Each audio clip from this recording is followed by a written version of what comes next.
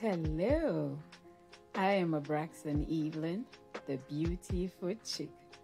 Welcome to my channel, a place where you learn a lot of tricks and tips for food and beauty.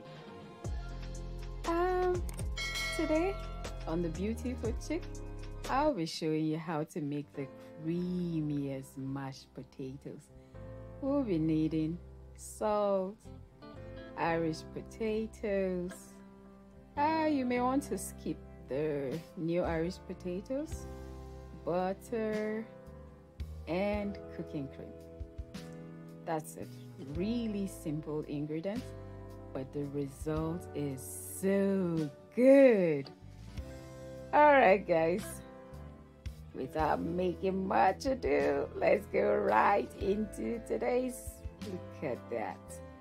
So you want to peel your potatoes and cut them into small pieces, and let the water cover the Irish potatoes. Cut them into sizes like this for fast cooking, and you want to add a generous amount of salt.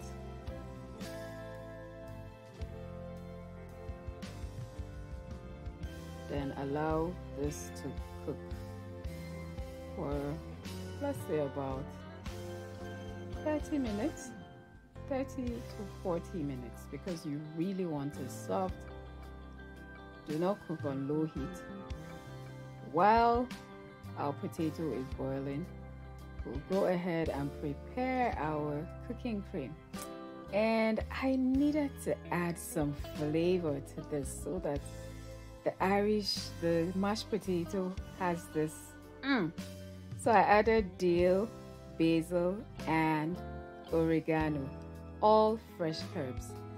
I'll bring this to a boil, and all of the flavors from these herbs will be infused in this cooking cream.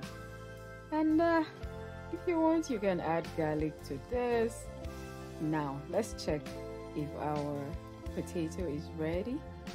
Let me show you how you know when your potato is ready. Push your fork right through it, and if it goes in easily like this, then you know your potato is ready.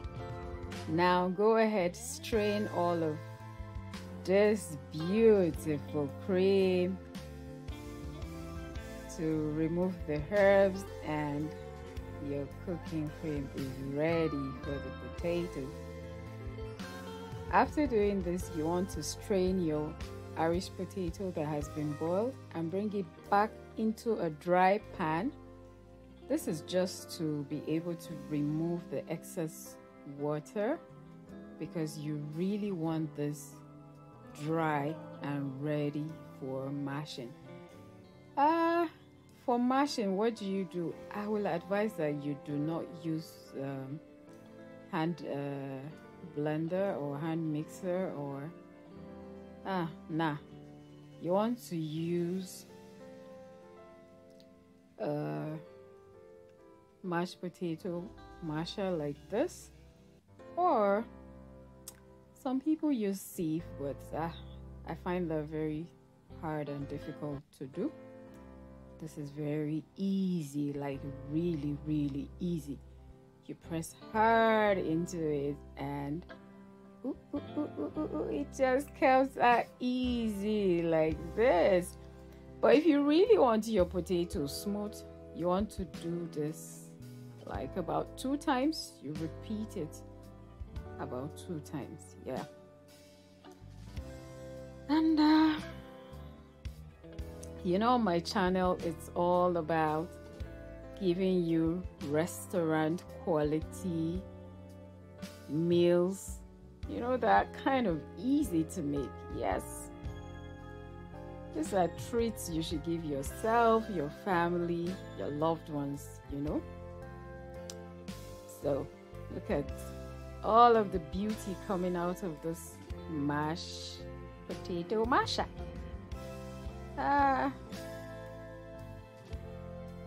Use whatever is effective for you, but will not recommend a stick blender. No. I will not do that. Look at how that is. Now let's go right into the business of the day. You want to melt your butter and add all of this, but in bits, not everything at once.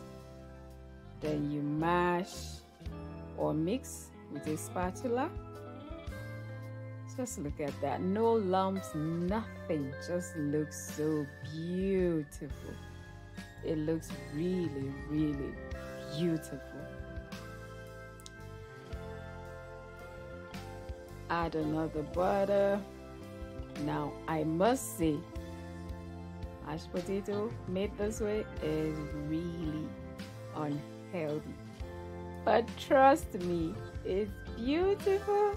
Unhealthy. Look at how beautiful that looks. This is something you should eat once in a while, not all the time, so it's okay. A little fat hasn't killed anyone. Bring in your herb infused cooking cream. Now the ratio of butter to cooking cream should be, let's say,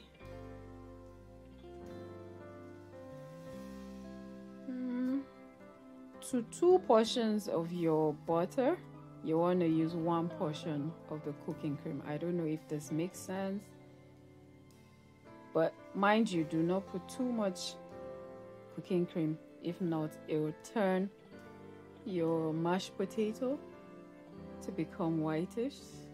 Look at how beautiful this is. After this, you want to pop it in the oven or microwave just to give it a fluffy effect, and voila, you are still here with me. Oh my god, thank you.